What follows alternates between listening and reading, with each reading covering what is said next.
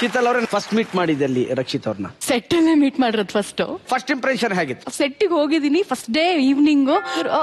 ಇವ್ರೇನಾ high ಅಂತ ಹೇಳಿ ಒಂದ್ ಹಲ್ ಬಿಟ್ರು. ಹಲ್ಲೆಲ್ಲ ಫುಲ್ಲು ಕೆಂಪು. ನಾನ್ ಅನ್ಕೊಂಡೆ ಇದೇನಪ್ಪ ಇವರು ಈಗಷ್ಟೇ ದೊಡ್ಡದೊಂದು ಒಳ್ಳೆ ದೊಡ್ಡ ಹಿಟ್ ಕೊಟ್ಟಿದ್ದಾರೆ, ಇವ್ರೇನ್ ಹಿಂಗಿದ್ದಾರೆ ಅಂತ. ನನಗೆ ಅಂದ್ರೆ ಕ್ಯಾರೆಕ್ಟರ್ ಏನು ಇವ್ರ ಕಥೆಗಳಲ್ಲಿ ಏನು ಗೊತ್ತಾಗಿರ್ಲಿಲ್ವಲ್ಲ. ಸೊ ಹಾಗಾಗಿ ಕ್ಯಾರೆಕ್ಟರ್ ಏನು ಗೊತ್ತಿಲ್ದಿರೋದ್ರಿಂದ ಏನ್ ಹಿಂಗಿದ್ದಾರೆ ಇವ್ರು ಅಂತ ನೋಡ್ದೆ ಒಂದ್ಸಲ. ಹಾಯ್ ಅಂತ ಇವ್ರ ಮಾತೆ ಅವಾಗೆಲ್ಲ ಜಾಸ್ತಿ ಮಾತಾಡ್ತಿರ್ಲಿಲ್ಲ, ಇವಾಗ ಸ್ವಲ್ಪ ಮಾತಾಡ್ತಾ ಇದಾರೆ. ಅದು ಫಸ್ಟ್ ಇಂಪ್ರೆಷನ್. ಇವ್ರು ಆಕ್ಚುಲಿ ಫಸ್ಟ್ ಫ್ರೆಂಡ್ ಆಗಿರೋದು, ಆಮೇಲೆ ಎಲ್ಲ ಗ್ಯಾಂಗ್ ಅಪ್ ಆಗಿದ್ದು. ಒಂದ್ ದಿವಸ ನಾವು ಶೂಟಿಂಗ್ ಮುಗಿಸ್ಕೊಂಡ್ ಬರ್ತೀವಿ, ಟಿವಿಯಲ್ಲಿ TV9 ಪ್ಲೇ ಆಗ್ತಾ ಇದೆ. ಅಲ್ಲಿ ನೋಡ್ಕೊಂಡು ಹಿಂಗ್ ನೋಡ್ತಿದ್ದಾಗ ಇದಾರ ಚೆನ್ನಾಗಿದಾರಲ್ಲ ಅಂತ ಇವನು ರಿಷಬ್ ಬಂದ ಅಷ್ಟೊತ್ತಿಗೆ. ಮಗ ಚೆನ್ನಾಗಿಲ್ವೇನೋ? ಹೌದು ಶೆಟ್ರೆ, ರಕ್ಷಿ ಬರ ಇಲ್ಲಿ ನೋಡ ಅಂತ. ಯಾರು ಗೊತ್ತಿಲ್ಲ ನಂಗೂ ಹೆಸರು ಗೊತ್ತಿಲ್ಲ ಅಂದೆ. ಹೌದಾ ನಿಂಗೂ ಹೆಸರು ಗೊತ್ತಿಲ್ವಾ? ಇರೋ ಒಂದ್ ನಿಮಿಷ ಅಂತ. ನನ್ನ ಫ್ರೆಂಡ್ ಒಬ್ಬ ಭರತ್ ಅಂತಿದ್ದ TV9 ಅಲ್ಲಿ, ಅವನಿಗೆ ಫೋನ್ ಮಾಡಿ ಮಗ ಈಗ ಲೈವ್ ಬರ್ತಿದಾರಲ್ಲ ನ್ಯೂಸ್ ಅಲ್ಲಿ, ಅವ್ರ ಹೆಸರೇನು ಅಂದೆ. ಅವಳು ಗೊತ್ತಿಲ್ವಾ ನಿಂಗೆ ಅಂದ. ಇಲ್ಲ ಗೊತ್ತಿಲ್ಲ ಅಂದೆ. ನಿಮ್ಮೂರವ್ರೆ ಕಣ, ಶೀತಲ್ ಶೆಟ್ಟಿ ಅಂದ. ಫೋನ್ ಹಿಂಗ್ ಇಟ್ಕೊಂಡು ರಕ್ಷಿ ಶೀತಲ್ ಶೆಟ್ಟಿ ಅಂತ ಬೇಡ ಕಟ್ ಮಾಡು, ಬೇಡ ಕ್ಯಾನ್ಸಲ್, ಕಟ್ ಮಾಡು, ಆಲ್ರೆಡಿ 4-5 ಜನ ಆಗ್ಬಿಟ್ಟಿದೀವಿ, ಬೇಡ ಕಟ್ ಮಾಡು. ನಾವು ಫಸ್ಟಿಗೆ ಇಲ್ಲಿ ನಾನು ರಿಷಬ್ ಹತ್ರ ಏನೋ ರಿಕ್ವೆಸ್ಟ್ ಮಾಡ್ತಾ ಇದೀನಿ, ಮತ್ತೆ ಎಲ್ಲರೂ ಶೆಟ್ಟಿ ಚೆನ್ನಾಗಿರಲ್ಲ, ರಿಷಬ್ ಶೆಟ್ಟಿ ತೆಗ್ಬಿಡೋಣ ಅಂತ. ಟೈಟಲ್ ಕಾರ್ಡ್ ಟೈಮಲ್ಲಿ ಇವಂದ್ ಗಲಾಟೆ, ಇವಂದ್ ಒಬ್ಬಂದು ರಕ್ಷಿತ್ ಶೆಟ್ಟಿ ಅಂತ ಇರ್ಬೇಕಂತೆ, ಪ್ರಮೋದ್ ಅಂತ ಹಾಕೋಣ, ಅವ್ಳು ಶೀತಲ್ ಅಂತ ಹಾಕೋಣ, ಅವ್ನು ರಿಷಬ್ ಅಂತ ಹಾಕೋಣ. ನಿಮ್ದು ಬೇಕಾದ್ರೆ ತಕೋ, ನಮ್ದು ಯಾಕೆ ತೆಗಿತೀಯ? ಆಮೇಲೆ ಅದ್ ಹೆಂಗೆ ಅಂದ್ರೆ ಅಜ್ಜ, ರಿಷಬ್, ಪ್ರಮೋದ್, ಶೀತಲ್, ನಾನು ಎಲ್ಲ ಶೆಟ್ಟಿಗೆ ಹೆಂಗೆ ಆಗೋಗುತ್ತೆ. ಆಮೇಲೆ ಸರ್ ಅದಾದ್ಮೇಲೆ ಕೇಳ್ಬೇಕು ನೀವು, ನಾನು TV9 ಬಿಟ್ಬಿಟ್ಟು ಹೋಗ್ಬಿಟ್ಟಿದೀನಿ ಮೇಡಮ್, ಇವಾಗ ಜಾಬಿಗೆ ಯಾವಾಗ ಮೇಡಮ್ ವಾಪಸ್ ಹೋಗ್ಬೇಕು ನೀವು ಅಂತ ಕೇಳಿದ್ರು. ನಾನು ಬಿಟ್ ಬಂದಿದ್ದೀನಿ ಸರ್ ಅಂತ ಅಂದೆ. ಅಂದ ತಕ್ಷಣ ಬಿಟ್ ಬಂದ್ರ ಮೇಡಮ್, ಈ ಸಿನಿಮಾಗೋಸ್ಕರ ಬಿಟ್ರ ಅಂತ. ನಮ್ ಪ್ರಮೋಷನ್ ಮೇಡಮ್ ನಿಮ್ಮನ್ನ ಹಾಕೊಂಡಿದ್ದೆ ಪ್ರಮೋಷನ್ ಆಗ್ಲಿ ಅಂತ, ನೀವೇ ಬಿಟ್ ಬಂದ. ನೋಡ್ತಾ ಇರಿ ಉಳಿದವರು ಕಂಡಂತೆ, ನೋಡ್ತಾ ಇರಿ ಎಲ್ಲರೂ ಮಾಡೋ ಜೊತೆಲಿ, ನೋಡ್ತಾ ಇರಿ ಉಳಿದವ್ರು ಕಂಡಂತೆ, ನೋಡ್ತಾ ಇರಿ ಉಳಿದವರು ಕಂಡಂತೆ.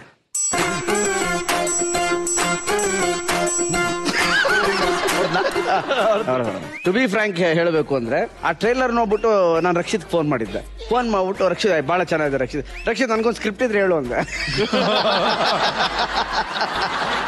ಹೌದು, ನಾನು ಚೆನ್ನೈಯಲ್ಲಿದ್ದೆ, ಡಿಟಿಎಸ್ ಮಾಡ್ತಾ ಇದ್ವಿ ನಾವು, ಆವಾಗ ಫೋನ್ ಮಾಡಿದ್ ನಿಮ್ದು. ನಾನು ಯಾರಿಗೂ ಯೂಶುವಲಿ ಆತರ ಎಕ್ಸೈಟ್ ಆಗಿ ಮಾಡಲ್ಲ, ಅಂದ್ರೆ ಶೂಟಿಂಗ್ ಆದ್ಮೇಲೆ ನನ್ನ ಪಾಡ್ ನಾನು ಇರ್ತೀನಿ, ನಾನು ನನ್ನ ಸಿನಿಮಾ ಅಂತ. ನನಗೆ ಎಕ್ಸೈಟ್ ಆದ್ರೆ ಮಾತ್ರ ಫೋನ್ ಮಾಡಿ. ನನಗೆ ಟ್ರೈಲರ್ ನೋಡ್ಬಿಟ್ಟು ಎಕ್ಸೈಟ್ ಆದ್ರೆ, ಇಷ್ಟು ಚೆನ್ನಾಗಿ ಮಾಡಿದಾರೆ ಇವರು, ಯಾರ ಇದು ಟೀಮ್ ಅಂತ, ಸಕಲ ಇದೆ ಇದು. ಸೊ ಇಮ್ಮಿಡಿಯೇಟ್ ಫೋನ್ ಮಾಡಿದೆ, ಈ ತರ ಕತೆ ಇದ್ರೆ ನನಗೂ ಹೇಳ್ರಿ ಅಂತ. ಇನ್ನೂ ಹೇಳಿಲ್ಲ. ಕತೆ ಇದ್ರೆ ಅವನಿಗೆ ಬರ್ಕೊಳ್ಳೋದು ಕತೆ, ಬೇರೆಯವ್ರು ಬರೆಯಲ್ಲ ಅವನು. ರಕ್ಷಿತ್, ಈ ಕತೆ ಎಲ್ಲ ಆಯ್ತು. ನಾನು ಅವಾಗ ಜಯನಗರ್ ಅಲ್ಲಿದ್ದೆ. ಜಯನಗರ್ ಸೆಕೆಂಡ್ ಬ್ಲಾಕ್ ಅಲ್ಲಿ ಒಂದು ನನ್ನ ಫ್ರೆಂಡ್ಸ್ ಜೊತೆ ಅಪಾರ್ಟ್ಮೆಂಟ್ ಅಲ್ಲಿ, ವಿಲ್ಸನ್ ಗಾರ್ಡನ್, ಅದು ನಾವು ಕನ್ನಡಕ್ಕೆ ಟ್ರಾನ್ಸ್ಲೇಟ್ ಮಾಡಿದ್ದು. ನಾನು ಫಸ್ಟ್ ಡ್ರಾಫ್ಟ್ ಬರ್ದಿದ್ದು ಜಯನಗರ್ ಅಲ್ಲಿ. ಸಿಂಪಲ್ ಒಂದು ವರ್ಷದ ನಂತರ ನಾನು ಯಾವಾಗ ಸುನಿ ಕತೆ ಹೇಳಿದೆ, ಸುನಿ ಇದನ್ನು ಪ್ರೊಡ್ಯೂಸ್ ಮಾಡ್ತೀನಿ ಅಂತ ಹೇಳಿದ್ರು. ಆವಾಗ ಸಿಂಪಲ್ ಒಂದು ಸರಿ ರಿಲೀಸ್ ಆಗೋ ಮುಂಚೆ ನಮ್ಗೆ ಇನ್ನೂ ಟೈಮ್ ಇತ್ತು. ಆವಾಗ ವಿಲ್ಸನ್ ಗಾರ್ಡನ್ ಅಲ್ಲಿ ರಿಷಬ್ದು ಒಂದು ಚಿಕ್ಕ ಆಫೀಸ್ ಇತ್ತು, ಒಂದು construction office, 8x8 ಚಿಕ್ಕದ office. So ಆಫೀಸಲ್ಲಿ ಕುತ್ಕೊಂಡು ನಾನು ಮತ್ತೆ ಅವ್ನು ಕುತ್ಕೊಂಡು ಕನ್ನಡಕ್ಕೆ ಟ್ರಾನ್ಸ್ಲೇಟ್ ಮಾಡಕ್ ಶುರು ಮಾಡಿದ್ವಿ ಅದನ್ನು. ನೋಡಿ, ಈ ತರ ಒಬ್ಬೊಬ್ಬರಿಗೆ ಅಂದ್ರೆ ಒಂದೊಂದು ಗ್ಯಾಂಗ್ಗೆ ಒಂದು ಲಕ್ಕಿ ರೂಮು, ಒಂದು ಲಕ್ಕಿ ಜಾಗ ಅಂತ ಇರುತ್ತೆ. ಸೊ ನೀವೆಲ್ಲ ಸೇರ್ತಿದ್ದು ಆ ವಿಲ್ಸನ್ ಗಾರ್ಡನ್ ರೂಮ್ ಅಲ್ಲಿ. ಆ ವಿಲ್ಸನ್ ಗಾರ್ಡನ್ ರೂಮ್, ಆ ಲಕ್ಕಿ ರೂಮ್ ಈಗ ಹೇಗಿದೆ ನೋಡೋಣ. ಇದು ಪಪ್ಪಂದು ಇದು. ಹೌದಾ? ಗ್ಲೋಬಲ್ ಇನ್ಸ್ಟ್ರಕ್ಷನ್ ನಂದು ಇದು ಏನು ಇದು ರಾಘು ಆಫೀಸ್, ಅದ್ರ ಪಕ್ಕದಲ್ಲೇ ಇದ್ದಿದ್ದು, ಅದ್ರ ಪಕ್ಕದ ಇದು ನನ್ನ ಬಟ್ ಇಷ್ಟೆಲ್ಲ ಇರ್ಲಿಲ್ಲ ಅವಾಗ. ಇದು ಅವ್ರ ಆಫೀಸ್ ಆಗಿದೆ, ಇದು ನನ್ನ ಆಫೀಸ್. ಈಗ ರಿಷಬ್ ಆಫೀಸ್ ಈಗಲ್ಲ, ಆವಾಗ ರಿಷಬ್, ಈಗ ಚೇರ್ ನಂದೆ ಆಕ್ಚುಲಿ. ಅಲ್ಲ, ನನ್ನ ಫ್ರೆಂಡ್ ಆಫೀಸ್ ಎಕ್ಸ್ಟೆಂಡ್ ಮಾಡ್ಕೊಂಡಿರೋದು. ಇನ್ನೊಂದು ಚೇರ್ ಇದೆಯಲ್ಲ, ಅದೊಂದು ಚೇರ್, ಒಂದು ಟೇಬಲ್ ಅಷ್ಟೇ ಇದ್ದಿದ್ದು. ಇಷ್ಟು ಈಗ ಚೆನ್ನಾಗಿ ಮಾಡಿದ್ದೆ ನಾನು. ಸೊ ಎಲ್ಲ ಇಲ್ಲಿ ಸೇರ್ತಿದ್ರಿ. ಇಲ್ಲಿ ಕಿರಿಕ್ ಪಾರ್ಟಿ ಫಸ್ಟ್ ವರ್ಷನ್ ಆಗಿದ್ದಿಲ್ಲ, ಸರ್ಕಾರಿ ಬರ್ದಿದ್ದಿಲ್ಲ, ರಿಕ್ಕಿ ಬರ್ದಿದ್ದಿಲ್ಲ, ಉಳಿದವ್ರ ಕಂಡಂತೆ ಕನ್ನಡ ಟ್ರಾನ್ಸ್ಲೇಟ್ ಮಾಡಿದ್ದಿಲ್ಲ. ಅದಕ್ಕೆ ಲಕ್ಕಿ ರೂಮ್ ಅಂತ ಹೇಳಿದ್ ನಾನು. ಗ್ಯಾಂಗಿನ ಲಕ್ಕಿ ರೂಮ್ ಅಂತ ಹೇಳಿದ್. ನಿಮ್ಮ ಮಿಸ್ಸಸ್ ಅವ್ರು ಮಾತಾಡಿದ್ರೆ ನೋಡೋಣ. Yes please. VT please. Hi ಟಪೋರೀಸ್, ಇವತ್ತು ಆಕ್ಚುಲಿ ನಾನು ಮಿಸ್ ಮಾಡ್ಕೊಳ್ತಾ ಇದ್ದೀನಿ. ನಾನು ಅಲ್ಲಿ ಇರ್ಬೇಕಾಗಿತ್ತು ಎಲ್ರ ಜೊತೆಗೆ, ನನ್ನ ಗ್ಯಾಂಗ್ ಜೊತೆಗೆ. ಬಟ್ ಎಲ್ರು ಅಲ್ಲಿ ನೋಡಿ ಖುಷಿ ಆಗ್ತಾ ಇದೆ. ಎಲ್ರು ಒಟ್ಟಿಗೆ ಮೀಡಿಯಾ ಮನೇಲಿ ಸೇರ್ತಾ ಇದ್ವಿ. ಆಮೇಲೆ ಅವ್ರ ಗ್ಯಾಂಗ್ ಹೇಗಿದೆ ಅಂದ್ರೆ ಎಲ್ರು ಒಬ್ರಿಗೊಬ್ರು ಎಷ್ಟು ನಿಲ್ತಾರೆ ಅಂದ್ರೆ ಅವರು ಎಲ್ಲ ಒಬ್ರದೊಬ್ರು ಸ್ಟ್ರೆಂತ್ ಆಗ್ಬಿಟ್ಟಿದ್ದಾರೆ. ಚಿಂಟು ಅಣ್ಣ ಅಂದ್ರೆ ರಕ್ಷಿತ್ ಅವರು, ಚಿಂಟು ಅಣ್ಣ ಮತ್ತೆ ರಿಷಬ್ ಆಗಿರ್ಲಿ, ಪ್ರಮೋದ್ ಅಣ್ಣ ರಿಷಬ್, ಶೀತು ರಿಷಬ್, ಎಲ್ಲರ ಮಧ್ಯನೂ ಒಂದು ಒಳ್ಳೆ ಬಾಂಡಿಂಗ್. ರಾಜ್ ಬಿ ಶೆಟ್ಟಿ ಅವರು ಅಷ್ಟೇ ಟೀಮ್ ಬಂದ್ರು. ರಾಜಣ್ಣ ಬಂದ್ಮೇಲೆ ಗ್ಯಾಂಗಿಗೆ ಒಂದು ಇನ್ನೂ ಗಮ್ಮತ್ತಾಗಿದೆ. ಯಾಕಂದ್ರೆ ರಿಷಬ್ನ ಚೆನ್ನಾಗಿ ಕಾಲ ಎಳಿತಾರೆ, ರಾಜಣ್ಣ ಜೊತೆಗೆ ಸೇರ್ಕೊಂಡು ನಾನು ಕಾಲ ಎಳಿತೀನಿ. Most of the time cinema ಬಗ್ಗೆನೇ ಡಿಸ್ಕಷನ್. ಆಮೇಲೆ ಹೇಗೂ ನಾವು ನೈಟ್ ಎಷ್ಟೊತ್ತಿಗೆ ಮೀಟ್ ಮಾಡಿದ್ರು ಮಾರ್ನಿಂಗ್ ಸೂರ್ಯೋದಯ ಆದ್ಮೇಲೆ ವೈಂಡ್ ಅಪ್ ಆಗೋದು. ಗೇಮ್ಸ್ ಅಂತ ಬಂದ್ರೆ ಒಂದು ನೆನಪಾಗತ್ತೆ, ಮೋನೋಪೋಲಿ ಆಡ್ತಾರೆ. ಅದೊಂದು ನನಗೆ ತುಂಬಾ ಇರಿಟೇಟ್ ಆಗುತ್ತೆ. ಯಾಕಂದ್ರೆ ಎಷ್ಟು ಚೆನ್ನಾಗಿ ಫ್ಲೋ ಅಲ್ಲಿ ಮಾತಾಡ್ತಾ ಕೂತಿರ್ತೀವಿ, ಮೋನೋಪೋಲಿ ಆಡೋದಕ್ಕೆ ಸ್ಟಾರ್ಟ್ ಮಾಡಿದ್ರೆ ಮಾರ್ನಿಂಗ್ ತನಕನು. ಆಮೇಲೆ ಫುಲ್ ಗಲಾಟೆ. ಅದ್ರಲ್ಲಿ ಜಾಸ್ತಿ ಮೋಸ ಮಾಡೋದು ಚಿಂಟು ಅಣ್ಣ. ಅವ್ರು ವಿನ್ ಆದ್ರೆ ಮಾತ್ರ ಅದ್ ಕನ್ಸಿಡರ್ ಮಾಡೋದವ್ರು, ಇಲ್ಲ ಅಂದ್ರೆ ಅದನ್ನೆಲ್ಲ ಆಚೆ ಈಚೆ ಹರಡಿ ನಾನ್ ಬರಲ್ಲ ಅಂತ ಅನ್ಕೊಂಡು ಚಿಕ್ಕ ಮಕ್ಳ ತರ ಹೋಗ್ಬಿಡ್ತಾರೆ. ಸೊ ಎಲ್ರು ಎಲ್ಲಾರ ಕಷ್ಟ ಸುಖಗಳಲ್ಲೂ ಸಾಥ್ ಕೊಡ್ತಾರೆ, ನಿಂತ್ಕೊಳ್ತಾರೆ. I am so happy being part of this. ಹಾಗೇನೆ ಈ ನಮ್ದು ಗ್ಯಾಂಗ್ ಮೇಲೆ ಯಾರ್ದು ಕೆಟ್ಕಂಡು ಯಾವತ್ತೂ ಬೀಳೋದ್ ಬೇಡ. ಈ ಗ್ಯಾಂಗ್ ಯಾವತ್ತೂ ಇಷ್ಟೇ ಸ್ಟ್ರಾಂಗ್ ಆಗಿ ಈಗೇನ್ ಸಿನಿಮಾ ಜರ್ನಿ ಆಗಿರ್ಬೋದು, ಈ ಫ್ರೆಂಡ್ಶಿಪ್ ಆಗಿರ್ಬೋದು, ಇದೆಲ್ಲದು ಕಂಟಿನ್ಯೂ ಆಗ್ಲಿ, ಇನ್ನೂ ಸ್ಟ್ರಾಂಗ್ ಆಗ್ಲಿ, ಇನ್ನೂ ಚೆನ್ನಾಗಿ ಬೆಳಿಲಿ ಅಂತ ಆಸೆ ಪಡ್ತೀನಿ. Love you guys, love you so much and I am missing you all. Super. And ನಿಮ್ಮ ಬಗ್ಗೆ ಪ್ರಗತಿಯವರು ಏನೇನು ಮನ್ಸಲ್ಲಿದೆಯೋ ಅದನ್ನೆಲ್ಲ ಒಂದು ಡೈರಿಲಿ ಬರ್ದಿದ್ದಾರೆ. ಅವ್ರು ಟೈಮ್ ತಗೊಂಡು ಇಂಥದೆಲ್ಲ ಮಾಡ್ತಾರೆ, ನಾನು ಇದೆಲ್ಲ ಮಾಡ. ಇದು ನಿಮ್ಮ ವೈಫ್ನ ಪರ್ಸನಲ್ ಡೈರಿ, ನೀವೇ ಓಪನ್ ಮಾಡಿ. ಅವ್ರು ಬರಕ್ಕಾಗ್ಲಿಲ್ಲ, ಬಟ್ ಈ ಡೈರಿನ ಕಳಿಸ್ಕೊಟ್ಟಿದ್ದಾರೆ. ಒಂದೆರಡು ಸಾಲುಗಳು ನಮಗೋಸ್ಕರ ಓದಿ. ಇದು ಒಳ್ಳೆ ಇಂಟ್ರೆಸ್ಟಿಂಗ್. ಇದು ಏನು ಅಮೆರಿಕಕ್ಕೆ US ಹೋದಾಗ ನಾವು ಕಿರಿಕ್ಪಾಟಿ ಟೈಮಲ್ಲಿ ನಂದು ಮದುವೆ ಆಗಿದ್ದು ಟ್ರಿಪ್ ಕೂಡ ಹಂಗೆ ಹೊರಟ್ವಿ ಅಲ್ಲಿಗೆ ಕಿರಿಕ್ಪಾಟಿ. ಇದಕ್ಕೆ ಇಲ್ಲ ಅಮೆರಿಕ US ಚಳಿಯಲ್ಲಿ ಕೆಲವು ಕ್ಷಣಗಳು ಅಂತ best days of my life, thanks with beautiful memories and honeymoon trip ಅಂತ ಹಾಕಿದ್ದಾಳೆ. ಆದ್ರೆ ಇದನ್ನ ಹಂಗೆ ಹೆಂಗ್ ಕ್ಲೈಮ್ ಮಾಡ್ತಾಳೆ ಅಂತಂದ್ರೆ, ನೀನು ಹನಿಮೂನ್ ಕರ್ಕೊಂಡು ಹೋಗಿದ್ದಲ್ಲ, ಕಿರಿಕ್ಪಾಟಿ ಪ್ರಮೋಷನ್ಗೆ ಹೋಗಿದ್ದು. ಅದೇ ಆಗಿರುತ್ತೆ. ಬಟ್ ಮನ್ಸಲ್ಲಿ ಇರೋದು ಅಲ್ಲಿ ಬರ್ದಿದ್ದಾರೆ. ಡೆಫಿನೆಟ್ಲಿ ಆ ತರದ ಖುಷಿ ತುಂಬಾ ಪಡ್ತಾಳೆ ಅವಳು. ಯಾಕಂದ್ರೆ ನನ್ನಂತವ್ನ ಕಟ್ಕೊಂಡು ಅವಳು ಇಷ್ಟು ಹ್ಯಾಪಿ ಆಗಿದ್ದಾಳೆ ಅಂತಂದ್ರೆ ಅದು ಅವಳಿಂದನೇ, ನನ್ನಿಂದ ಏನೂ ಕಾಂಟ್ರಿಬ್ಯೂಷನ್ ಇಲ್ಲ ಅಲ್ಲಿ. ಸೊ ಅವಳು ನಿಜವಾಗ್ಲೂ ನನ್ನನ್ನ ದೊಡ್ಡ ಸ್ಟ್ರೆಂತ್ ಆಗಿ ಇವತ್ತು ನನಗೆ ನಿಂತ್ಕೊಂಡಿದ್ದಾಳೆ ಹಿಂದೆ. ಸೊ ಮನೇಲಿ ಒಂದು ನೆಮ್ಮದಿ ಬೇಕಲ್ಲ ಯಾವತ್ತು, ಆ ನೆಮ್ಮದಿ, ಆ ಸಕ್ಸಸ್ ಎಲ್ಲ ಕ್ರೆಡಿಟ್ಸ್ ಅವಳಿಗೆ ಹೋಗುತ್ತೆ. ಅಂಡ್ ಹೆಂಡತಿ ಯಾವತ್ತು ಒಂದು ಫ್ರೆಂಡ್ ಆಗಿ, ಒಂದು ಲವರ್ ಆಗಿ, ಅದ್ರ ಜೊತೆಗೆ ನನ್ಗೊಂದು ಚಂದದ ಮಗುನ gift ಕೊಟ್ಟಿದ್ದಾಳೆ. And one more on the way. All the best. ಖುಷಿಯಾಗಿ ಆಗ್ಲಿ ನಿಮ್ಮ ಫ್ರೆಂಡ್ಶಿಪ್, ನಿಮ್ಮ ಪ್ರೀತಿ ಸದಾಕಾಲ ಹಾಗೆ ಇರ್ಲಿ. ಅವ್ರು ಹೇಳಿದ್ರು ನಮ್ಮ ಗ್ಯಾಂಗ್ಗೆ ಯಾರ್ದು ಕಣ್ಣು ಬೀಳದೆ ಇರ್ಲಿ ಅಂತ, ನಿಮ್ಮ ಪ್ರೀತಿಗೂ ಯಾರ ಕಣ್ಣು ಬೀಳದೆ ಇರ್ಲಿ. ಆನಂದವಾಗಿ ಖುಷಿಯಾಗಿರಿ. Thank you very much. ಆಮೇಲೆ ಟಕ್ ಅಂತ ಟ್ಯೂನ್ ಕೊಟ್ಬಿಡ್ತೀರಂತಲ್ಲ ನೀವು. ಸಿಕ್ಕಾಪಟ್ಟೆ ಫಾಸ್ಟ್, ಸಿಕ್ಕಾಪಟ್ಟೆ ಹೇಳಿ ಹಿಂಗಲ್ಲಿ ನೀವು ಕೊಟ್ಬಿಡ್ತಾರೆ. ಕೊಡಿ, ಯಾವ್ದಾದ್ರು ಟ್ಯೂನ್ ಕೊಡಿ. ಇಲ್ಲ ಸರ್, ಕೊಟ್ಟಾಯ್ತು, ನಿಮ್ಗೆ ಸಿಕ್ಕಿಲ್ಲ. ಇಲ್ಲಿಂದ ಕಳ್ಸಿದಾರೆ, ನಿಮ್ಗೆ ಸಿಗಕ್ ಸ್ವಲ್ಪ ಟೈಮ್ ಆಗುತ್ತೆ. ಇಲ್ಲ, ರಿಲೀಸ್ ಆಯ್ತಲ್ಲ. ಅಂಡ್ ರಕ್ಷಿತ್ ಅವ್ರು ಕೂಡ ಟ್ಯೂನ್ ನ ಸಿಕ್ಕಾಪಟ್ಟೆ ಬೇಗ ಓಕೆ ಮಾಡ್ತಾರಂತೆ. ರಕ್ಷಿತ್ ಹೆಂಗಂತ ಹೇಳಿದ್ರೆ ಸರ್, ಅವ್ರಿಗೆ ಇದುವರೆಗೂ ಎಲ್ಲೂ ಕೇಳಿರ್ಬಾರ್ದು, ಔಟ್ ಆಫ್ ದ ವರ್ಲ್ಡ್ ಇಂದಾನೆ ಬರ್ಬೇಕೆಲ್ಲ. ನಂಗೆ ಉಳಿದವ್ರಿಗಂತ ಏನೂ ಪ್ರಾಬ್ಲಮ್ ಆಗಿಲ್ಲ ಸರ್. ಉಳಿದವ್ರಿಗಂತ ಆದ್ಮೇಲೆ ಅವ್ರ ಎಕ್ಸ್ಪೆಕ್ಟೇಷನ್ ಇನ್ನೂ ಡಬಲ್ ಆಗೋಯ್ತು ನನ್ನ ಮೇಲೆ. ಅದು ನನಗೆ ತುಂಬಾ ಕಷ್ಟ. ಏನ್ ಮಾಡಿದ್ರು ಒಪ್ಪಲ್ಲ.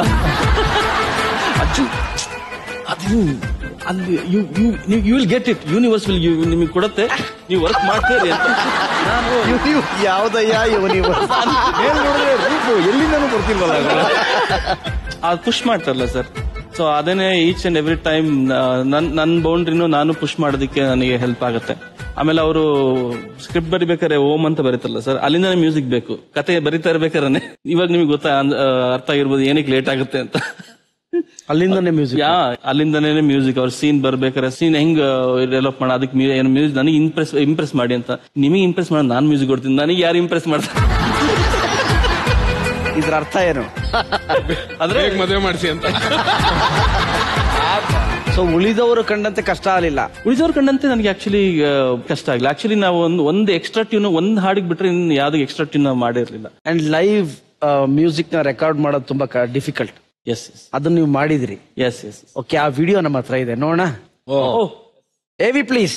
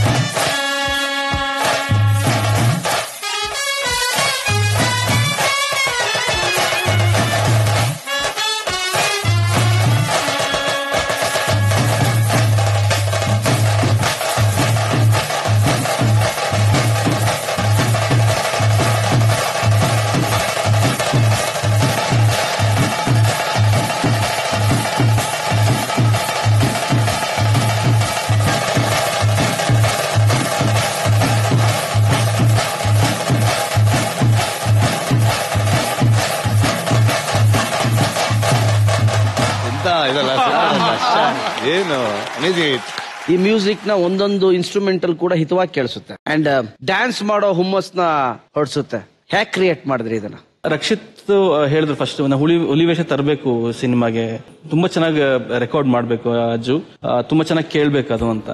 ಅಲ್ಲಿ ರಕ್ಷಿತ್ ಅವರ ಒಂದ್ 2-3 ಲೊಕೇಶನ್ ನೋಡಿದ್ವಿ. ಒಂದು ಕಲ್ಯಾಣ ಮಂಟಪ ನೋಡಿದ್ವಿ, ಎಲ್ಲೂ ಆಗ್ಲಿಲ್ಲ. ಆಮೇಲೆ ರಕ್ಷಿತ್ ಅವರ ಅಜ್ಜಿ ಮನೆಯಲ್ಲಿ ತುಂಬಾ ಕ್ವೈಟ್ ಆಗಿರುತ್ತೆ, ಅಲ್ಲಿ ಮಾಡೋಣ ಅಂತ ಡಿಸೈಡ್ ಮಾಡಿದ್ಮೇಲೆ ಅಲ್ಲಿ ಹೋದ್ಮೇಲೆ ಅಲ್ಲಿ ತುಂಬಾ ನೀವೇ ನೋಡಿದ್ರಿ, ತುಂಬಾ ಒಳ್ಳೆ ಜಾಗ ಅದು ರೆಕಾರ್ಡ್ ಮಾಡೋದಕ್ಕೆ. ಸೊ ಅದನ್ನೆಲ್ಲ ಮೈಕಿಂಗ್ ಇಂದ ಹಿಡಿದು ಅದನ್ನ ಹೆಂಗ್ ಸೌಂಡ್ ಆಗ್ಬೇಕು ಪ್ರತಿಯೊಂದನ್ನು ಇಂಚಾಗೂ ಮೈಕ್ ಮಾಡಿ ಈ ಫುಲ್ ಎಂಟೈರ್ ಒಂದು 360 ಡಿಗ್ರಿ ಸೌಂಡ್ ನ ಕ್ಯಾಪ್ಚರ್ ಮಾಡಿ ಅದನ್ನ ರೆಕಾರ್ಡ್ ಮಾಡಿದ್ದು. ರಿಷಬ್ ಅವ್ರೆ, ಅದ್ ಹೇಗ್ ಅಮ್ಮ ಅಂತ ಹೇಳಿದ್ರೆ ಅವ್ರು ಎದುರ್ಕೊಳ್ಳೋತಾರ, ತಾರಾಮ ಎದುರ್ಕೊಳ್ಳೋತಾರ? ಅಮ್ಮ ಅಂತ ಬಂದ್ಬಿಡೋ ನೀವು ಅಂತ ಅನ್ಕೊಂಡು ಯಾಕೆ ಹೇಳಿದಂದ್ರೆ ಫುಲ್ ಪ್ರಿಪೇರ್ ಆಗಿ ಓಕೆ ಫುಲ್ ಇಮೋಷನಲ್ ಇದು ಮೀಟಿಂಗ್ ಪಾಯಿಂಟ್ ಬರ್ತಾರೆ. ನಾನು ಹೋದ ತಕ್ಷಣ ಅವ್ರಿಗೆ ಸಾಯಿ ಕುಮಾರ್ ಸ್ಟೈಲಲ್ಲಿ ಇದನ್ನೇ ಮಾಡಿರೋದು. ಅವ್ರಿಗೆ ಅಮ್ಮ ಒಂದು ಲೋಟ ನೀರ್ ಕೊಡ್ತೀಯಾ ಅವ್ರು ನಗ್ಬಿಟ್ರಲ್ಲಿ ಹಂಗೆ ಕ್ಲೋಸ್ ಆದ್ರು ನನ್ನ ಹತ್ರ. ನನಗೆ ಸಿಕ್ಕಾಪಟ್ಟೆ ಪ್ರೆಷರು ಆಯ್ತು ಆ ಸೀಕ್ವೆನ್ಸ್ಗಳು ಅವ್ರ ಜೊತೆ ಶೂಟ್ ಮಾಡ್ಬೇಕಾದ್ರೆ. ಅಷ್ಟು ದೊಡ್ಡ legendary actress, national award win ಆಗಿರುವಂತವ್ರು, ನಾವು ಚಿಕ್ಕ ವಯಸ್ಸಿಂದ ನೋಡಿರುವಂತ ಒಬ್ರು ನಟಿ. ಮತ್ ಈ ಸೀನ್ ಎಲ್ಲ ಅವ್ರಿಗೆ ಸಿಕ್ಬಿಟ್ರೆ, ಇಷ್ಟು ಇಮೋಷನಲ್ ಸೀನ್ ಎಲ್ಲ ಸಿಕ್ಬಿಟ್ರೆ ತಿಂದಾಕ್ಬಿಡ್ತಾರೆ. ಆಯ್ತು ಇಲ್ಲಿ ಯಾರು ನಮ್ಮನ್ನ ನೋಡಲ್ಲ ಅಂತ ನಾನು ಡಿಸೈಡ್ ಮಾಡ್ಕೊಂಡ್ಬಿಟ್ಟಿದ್ದೆ. ಆಮೇಲೆ ಫಸ್ಟ್ ಡಿಸೈಡ್ ಆಗಿತ್ತು ಒಂದೇ ಟೇಕ್, 2ನೇ ಟೇಕ್ ಹೋಗಲ್ಲ ನಾವು. ಯಾಕಂದ್ರೆ ನಾರ್ಮಲ್ ಆಗಿ ಈ ತರ ಸೀನ್ಗಳೆಲ್ಲ 2ನೇ ಟೇಕ್ ಬರಲ್ಲ, ಸೇಮ್ ಇದು ಬರಲ್ಲ. ಬಟ್ ಫಸ್ಟ್ ಟೇಕ್ ನಮ್ದು okay ಆಗಿರ್ಲಿಲ್ಲ. So for some reason technical ತರ ಏನು ಸ್ಟಡಿ ಕ್ಯಾಮ್ದು ಶಾಡೋ ಏನೋ ಬಂತು, ಮತ್ತೆ ಲೈಟಿಂಗ್ ಏನೋ ಕರೆಕ್ಷನ್ ಮಾಡ್ಕೊಂಡ್ವಿ. ತಾರಾ ಮ್ಯಾಮ್ ಹತ್ರ ಹೋಗಿ ರಿಕ್ವೆಸ್ಟ್ ಮಾಡ್ಕೊಂಡ್ವಿ ಇನ್ನೊಂದು ಟೇಕ್ ಮಾಡ್ಬೋದು ಅಂತ, ಮಾಡೋಣ ಅಂತ. ಬಟ್ ಸೆಕೆಂಡ್ ಟೇಕ್ ಅವ್ರು ಇನ್ನೂ ಚೆನ್ನಾಗಿ ಮಾಡಿದ್ರು ಆಕ್ಚುಲಿ. ಇಲ್ಲೇ ನೀವು 22 ಟೇಕ್ಸ್ ತಗೊಂಡಿದ್ದು? ಅಲ್ಲ ಅದು ಇನ್ನೂ ಬೇರೆ. ಅದ್ಯಾವುದು 22 ಟೇಕ್ಸ್ ತಗೊಂಡಿದ್ದು? ಅದು ರಘುಪಾಂಡೇಶ್ವರ್. ನಾನು ಈ ಅಮ್ಮನ್ ಮೀಟ್ ಮಾಡೋಕೆ ಹೋಗೋ ಲೀಡ್ ಸೀನಲ್ಲಿ ಆತರ ಸುಮಾರು ಜನ ಇದಾರೆ. ಏನ್ ಎಲ್ಲ ಸಿಂಗಲ್ ಟೇಕ್ ಆರ್ಟಿಸ್ಟ್ಗಳಲ್ಲ ಇಲ್ಲಿ ಇದಾರೆ, ಎಲ್ಲ ಸೈಕಲ್ ಗಿರಕಿಗಳೇ. ಆಮೇಲೆ ಈ ಅಪ್ಪ ಇವ್ರು ಹೇಳ್ತಾರಲ್ಲ ಸಿಂಗಲ್ ಟೇಕಲ್ ಆಗ್ಬೇಕು ನನ್ಗೆ ಈ ಶಾಟ್ ಅಂತ. ಒಳಗಡೆ ಫೀಲಿಂಗ್ ಇರ್ಬೋದು, ಯಾವ ಸಿಂಗಲ್ ಟೇಕಲ್ ಓಕೆ ಆಗ್ಬಿಟ್ರೆ ಇವ್ನಿಗೆ ಅದೇನ್ ಗುರು ಸಿಂಗಲ್ ಟೇಕಲ್ ಓಕೆ ಆಗ್ಬಿಡ್ತು. ಇನ್ನೊಂದು ಬೆಟರ್ ಸಿಗುತ್ತೆ ಯೂನಿವರ್ಸ್, ಅದೇ ರೂಫ್ ನೋಡೋದು ಯೂನಿವರ್ಸ್ ಬರುತ್ತೆ ಆಯ್ತಾ. ಒನ್ ಟೇಕಲ್ ಓಕೆ ಮಾಡಲ್ಲ ಇವನು. ಈಗ ನಮ್ಮ ಹತ್ರ ಒಂದು ಸೀನ್ ಇದೆ, ಅದೇ ಸೀನ್ ಅಂತ ನೋಡಿ, ಆಕ್ರಪ ಸೀನ್ ಇದೆ ಇದೆ ಇದೆ. ಅಡ್ಗೆ ಮನೆಗೆ 8 ದಿವಸ ಬೇಕಪ್ಪ ಸಾಮಾನಿಗೆ ತಗ. ಸಾಮಾನು ಅಂದ್ರೆ ಅಂತ ಬ್ರೆಡ್ ಜಾಮು ಹಸಿ ಕೋಳಿ ಮಟ್ಟಿ ಬೇಯಿಸ್ಕೊಳ್ಳಕ್ಕಲ್ಲ. ಅವರು ನನ್ನ ಜೊತೆಗೆ ಬರ್ಲಿಕ್ಕೆ ಹೋಗ್ತಾರೆ. ಗ್ಯಾರಂಟಿ ಪತ್ರ ಬರುದಿಲ್ಲ ಅಂತ ಹೇಳಿದ್ರೆ ನಿಂದು ಒಳ್ಳೆ ಕಥೆ ಆಯ್ತು ಮಾರೆ. ಇಪ್ಪದು ಒಬ್ಬನೇ ಮಗ, ಈಗ ನಿನ್ನೊಟ್ಟಿ ಬತ್ತಿಲ್ಲ ಅಂತಾರ ಅವ್ರೆ. ಬೇಕಾದ್ರೆ ಕಾಣ್ ನಿನ್ ಕಾಂಪು ಕೊಂಡು ಶುರು ಮಾಡಿ ಟೆನ್ಷನ್ ಅಲ್ಲಿ ಸಿಗುತ್ತೆ. ಇಷ್ಟು ಸಿಗರೇಟ್ ನನ್ನ ಒಟ್ಟಿಗೆ ಬರ್ಲಿಕ್ಕೆ ಒಪ್ಪಿದ್ರೆ ಅವ್ರ ಪಾಸ್ಪೋರ್ಟ್ ರೆಡಿ ಮಾಡ್ಲಿಕ್ಕೆ ನಿಮ್ ಹೆಲ್ಪ್ ಬೇಕಾಗ್ತದೆ. ಇದೇ ಸೀನಾ? ಈಗ ನಮ್ಮ ಗೋಲ್ಡನ್ ಗ್ಯಾಂಗ್ ಅಲ್ಲಿ ಹೇಳ್ಬೇಕು, ಯಾಕೆ 22 ಟೇಕ್ ಆಸ್ ಎ ಡೈರೆಕ್ಟರ್ ತಗೊಂಡ್ರಿ? ಇಮೋಟ್ ಜಾಸ್ತಿ ಅದನ್ನ ಮಾಡಬಾರ್ದು, ವೆರಿ ಸಟಲ್ ಆಗಿ ಮಾಡ್ಬೇಕು ಆ ಕ್ಯಾರೆಕ್ಟರ್ನ ಅಂತ. ಅಂಡ್ ನನ್ಗೆ ಅವ್ನು ಮಾಡಿದಾಗೆಲ್ಲ ಒಂದ್ ಸ್ವಲ್ಪ ಜಾಸ್ತಿ ಮಾಡ್ತಾರೆ, ಸ್ವಲ್ಪ ಜಾಸ್ತಿ ಮಾಡ್ತಾರೆ, ಇನ್ ಸ್ವಲ್ಪ ಕಡಿಮೆ ಮಾಡಿ, ಇನ್ ಸ್ವಲ್ಪ ಕಡಿಮೆ ಮಾಡಿ, ಇನ್ ಸ್ವಲ್ಪ ಕಡಿಮೆ ಮಾಡು ಅಂತ ಹೇಳಿ ಫೈನಲಿ ಅಲ್ಲಿ ತಂದಿರೋದು. ಅವಾಗಲೇ ಗೊತ್ತಾಗೋದು ಪುರ್ಸೋತ್ ಇದ್ಬಿಟ್ರೆ ಇವನಿಗೆ ಶೂಟಿಂಗ್ ಮಾಡ್ತಾನೆ ಇರ್ತಾನೆ ಅಂತ. ನಾರಾಯಣ ಎಷ್ಟು ದಿವಸ ಆಯ್ತು ಅಂತ ಲೆಕ್ಕಾಗದಲ್ಲೇ. ಅದು ಸಿಗರೇಟ್ ತಗೊಂಡ್ 5 ಸಲ ಮಾಡಪ್ಪೆ. ಯಾವ್ದು ಬೇರೆ ಬೇರೆ ವೇರಿಯೇಷನ್ ಎಲ್ಲ ಸಿಗರೇಟ್ ತೆಗೆದು ಮಾಡಿದ್ದು? ಸಿಗರೇಟ್ ಇಲ್ವಲ್ಲ? ಸಿಗರೇಟ್ ಕೊಡ್ರ.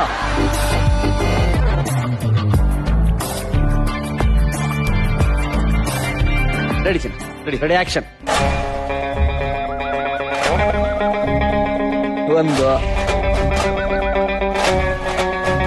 2 ಆಯ್ತಾ? 3 ಆಯ್ತು. ಇನ್ನೇನ್ ಮಾಡ್ಬೋದು? ಬಿಡಿ 4 ಉಲ್ಟಾ ಸೇರಿ ಮಧ್ಯ ಮಧ್ಯ ಬೇಡ, ಈ ಕೈ ಹೇಳ್ತೀರ ಲಾಸ್ಟ್ ಬೆರಳು ಮಧ್ಯ ಮಧ್ಯ ಲಾಸ್ಟ್ ಬೆರಳಿಗೆ ಹಳೆ ಫಿಲ್ಮ್ ಅದು 90s. ಅಷ್ಟು ಹೊಡಿತಿದ್ರು. ಯಾವ್ದು ಇಷ್ಟ ಆಯ್ತು ರಕ್ಷಿತ್? ನನ್ಗೆ ಲಾಸ್ಟ್.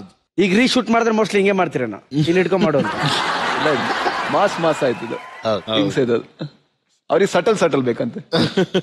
ಈ 22 ರೀಟೇಕ್ಗಳು ಮತ್ತೆ ತಾರಮ್ಮನಿಗೆ ಮಧ್ಯರಾತ್ರಿ ಕಾಲ್ ಮಾಡಿದ್ದು ಅಂಡ್ ಮ್ಯೂಸಿಕಲಿ ಕೂಡ ಇದೇ ತರ ಇರಬೇಕು ಅನ್ನೋದು ಡೆಡಿಕೇಶನ್ ತೋರಿಸುತ್ತೆ. ಅಂಡ್ ಇದೇ ತರ ಡೆಡಿಕೇಶನ್ ನಮ್ಮ ಪ್ರಮೋದ್ ಶೆಟ್ಟಿ ಬಗ್ಗೆನೂ ಕೇಳ್ಪಟ್ಟೆ ನಾನು. ಆಗ್ತಾನೆ ಫ್ಯಾಮಿಲಿ ಎಕ್ಸ್ಟೆಂಡ್ ಆಗಿತ್ತು ನಿಮ್ದು? ಹೌದು, ನನ್ ಮಗುಗೆ 1.5 ತಿಂಗಳಿದ್ದಾಗ ನಾನು ಇವ್ರು ಉಳಿದವ್ರ ಗಂಡಂತೆ ಜಾಯ್ನ್ ಆಗಿದ್ದು. ಸೊ ಉಡುಪಿಗೆ ಟ್ರಾವೆಲ್ ಮಾಡಕ್ ಶುರು ಮಾಡಿದ್ವಿ. ಅಂಡ್ ಇಡೀ ಮಗು ಆಗಿ 1.5 ತಿಂಗಳಾಗಿತ್ತು. 1.5 ತಿಂಗಳು ನಾನು ಟ್ರಾವೆಲ್ ಮಾಡಕ್ ಶುರು ಮಾಡಿದಾಗ. ಅಂದ್ರೆ ಅದಕ್ಕಿಂತ ಮುಂಚೆ ಹೋಗ್ ಬರ್ತಿದ್ದೆ. ಪೂರ್ತಿ ಸಿನಿಮಾ ಶೂಟಿಂಗ್ ಮುಗಿಸ್ಕೊಂಡ್ ಬರೋ ಅಷ್ಟೊತ್ತಿಗೆ 5 ತಿಂಗಳು 6 ತಿಂಗಳು ಆಗಿತ್ತು ಮಗಳಿಗೆ. ಸೊ ಬಂದಿದ ತಕ್ಷಣ ಕಿಟಾರ್ ಅಂತ ಕಿರ್ಚ್ಕೊಂಡ್ಬಿಡ್ಲು ನಾನು ಕಲರ್ ನೋಡಿ. ಗಡ್ಡ ಎಲ್ಲ ಬಿಟ್ಕೊಂಡು ಕರ್ರಗಾಗಿ ಆ ಬಿಸಿಲಲ್ಲಿ ಸುಟ್ಟೋಗಿ ಬಂದಿದ್ದೆ, ಒಳ್ಳೆ ಬಾಂಗಡೆ ಮೀನ್ ತರ. ಸೊ ಕಿಶೋರ್ ಅವ್ರ ಬಗ್ಗೆ ಮಾತಾಡ್ತಾ ಇದ್ವಿ, ಅವರ ಒಂದು ಮಾಂಟೇಜ್ ಇದು ನೋಡೋಣ.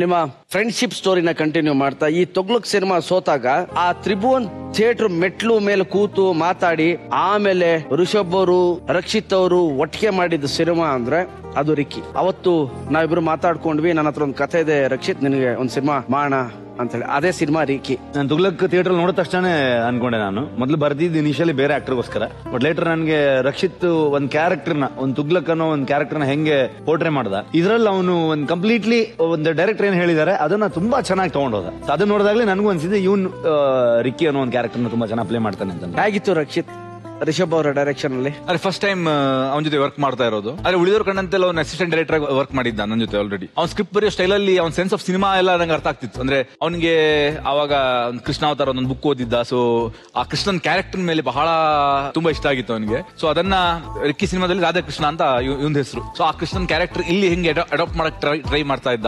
ಸೊ ನಾನು ಆಕ್ಚುಲಿ ಕತೆ ಕೇಳಿದಾಗ ಅವ್ನಿಗೆ ಹೇಳಿದ್ದೆ, ಇದು ಸಿನಿಮಾದ ಹೆಸರು ರಿಕ್ಕಿ ಅಲ್ಲ, ಇದು ಡೆಫಿನೆಟ್ಲಿ ಒಂದು ಕ್ಯಾರೆಕ್ಟರ್ಗೆ ಒಂದು ಇಮೋಷನಲ್ ಚೇಂಜ್ ಓವರ್ ಇದ್ದ ತಕ್ಷಣ ಆ ಕ್ಯಾರೆಕ್ಟರ್ ಹೈಲೈಟ್ ಆಗೇ ಆಗುತ್ತೆ. ಬಟ್ ನನಗೆ ಎರಡೂ ಅಷ್ಟೇ ಇಂಪಾರ್ಟೆಂಟ್ ಕ್ಯಾರೆಕ್ಟರ್, ರಿಕ್ಕಿ ಆಗ್ಲಿ ರಾಧಾಕೃಷ್ಣ ಆಗ್ಲಿ ರಾಧಾ ಆಗ್ಲಿ. ಸೊ ಸಿನಿಮಾ ಆಲ್ಮೋಸ್ಟ್ 15-16 ವರ್ಷ ಸ್ಕ್ರಿಪ್ಟ್ ಮಾಡಿದ್ದೆ, ಅದು ಹಂಗೆ ಉಳಿಸ್ಕೊಂಡಿದ್ದೆ. ಅನೀಶ್ದು 2-3 ಫಿಲ್ಮ್ ಅಲ್ಲಿ ಆಕ್ಚುಲಿ ಆ ಸಾಂಗ್ಗಳು ಮತ್ತೆ ಬಂದು ತುಂಬಾ ದೊಡ್ಡ ಹಿಟ್ ಆಯ್ತು. ಆಮೇಲೆ ಅರ್ಜುನ್ ಜನ್ಯ ಅವರು ಟೀಮ್ ಜಾಯ್ನ್ ಆದ್ರು, ಅವರು ತುಂಬಾ ಚೆನ್ನಾಗಿ ಮ್ಯೂಸಿಕ್ ಮಾಡಿದ್ರು. ಓಕೆ, ಇಷ್ಟೆಲ್ಲ ಐಡಿಯಾಸ್ ಇಟ್ಕೊಂಡು ಅಂಡ್ ಆ ಸಿನಾರಿಯೋಗ್ ತಕ್ಕ ಹಾಗೆ ನೀವು ಮಾಡ್ಕೊಂಡು ಹೋದ್ರೆ, ನಿಮ್ಮ ಕಾಲೇಜ್ ಡೇಸ್ ಬಗ್ಗೆ ನಾನು ಮಾತಾಡ್ಬೇಕು ರಕ್ಷಿತ್.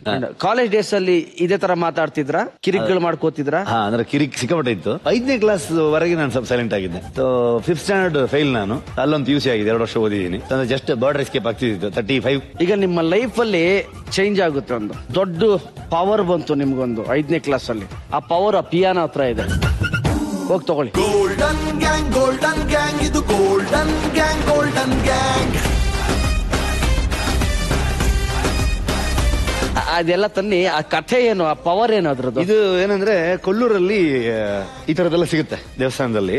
ವಿಷ್ಣು ಸರ್ ಹಾಕೊಳ್ತಾರಲ್ಲ ಆ ತರದ ಬಳೆ, ಬಟ್ ಪಂಚಲೋಹದಲ್ಲಿ. ಸೊ ಈ ಪಂಚಲೋಹದಾದ್ರೆ ಏನೋ ದೇವ್ರ ಭಕ್ತಿಗೋಸ್ಕರ ಹಾಕೊಂಡಿದೀನಿ ಅಂತ ಮನೇಲೆಲ್ಲ ಇದ್ರಲ್ಲ. ಸೊ ಆ ತರದ್ನ ಹಾಕೊಂಡು ಕಾಲೇಜ್ ಹೋಗ್ತಾ ಇದ್ವಿ, ಹೊಡೆದಾಟಕ್ಕೋಸ್ಕರ. ಗಲಾಟೆಗಳು ಹೇಳ್ತೀನಲ್ಲ ಬಂಡಗಾಸ್ ಕಾಲೇಜಲ್ಲಿ, ಗಲಾಟೆಯಲ್ಲಿ ತುಂಬಾ ಹೆಲ್ಪ್ ಆಗುತ್ತೆ ಅಂತ ಯೂಸ್ ಮಾಡ್ತಿದ್ದೆ ಇದನ್ನು. ಇದು ಭಕ್ತಿಗೋಸ್ಕರ ಹಾಕೊಂಡಿದ್ದಲ್ಲ, ಮನೇಲಿ ತೋರ್ಸ್ಕೊಳಕ್ಕೆ ಭಕ್ತಿ, ಆಚೆ ಶಕ್ತಿ.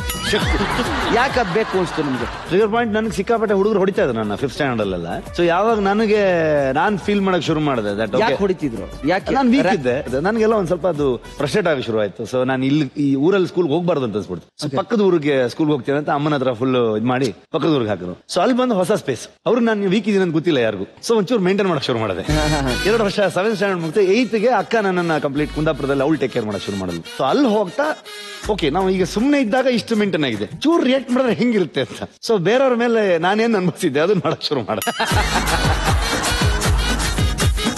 ಇದು ಹಾಕೊಂಡಿದ್ರ ಅವಾಗ? ಇದು PUC ಬಂದಾಗ ಬನಾರಸ್ ಕಾಲೇಜಲ್ಲಿ ಇದ್ದಾಗ ಆಗ್ತಾ ಇದ್ದೀವಿ. ಒಂದ್ಸಲಿ ಹಾಕೊಳ್ಳಿ ನೋಡ್ಬೇಕು ನಾವು. ಒಂದ್ಸಲಿ ವಿಷ್ಣು ದಾದನ್ ಮೈಯಲ್ಲಿ ತಗೊಂಡು ಅದು ರೆಡಿ ಮ್ಯೂಸಿಕ್.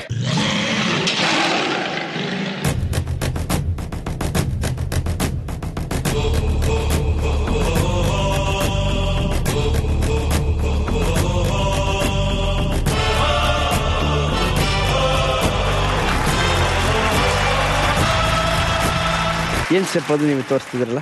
ನಾವು ಅವಾಗ ಹೀರೋಗಳಿಗೆ ಇದು ಏನಂದ್ರೆ ಸಾಂಗ್ಸ್ ಶೂಟ್ ಆಗ್ಬೇಕಾರೆ ನಾರ್ಮಲಿ ಈ ತರದ ಸೂಪರ್ ಸ್ಟಾರ್ಸ್ ಗಳದ್ದು ಒಂದ್ ನಾನು ಜನರಲೈಸ್ ಆಗಿ ನೀವು ಎಲ್ಲಾ ಇಂಡಸ್ಟ್ರಿಯಲ್ಲಿ ಇರುತ್ತೆ. ಅದು ಹೆಂಗಿರುತ್ತೆ ಅಂದ್ರೆ ಅವ್ರಿಗೆ ಕ್ಲೋಸ್ ಅಪ್ ಇಟ್ಟಿರ್ತಾರೆ, ರೈಟ್ ಸೈಡ್ ಸ್ಪೇಸ್ ಇರುತ್ತೆ. So full ಡಾನ್ಸರ್ಸ್ಗಳು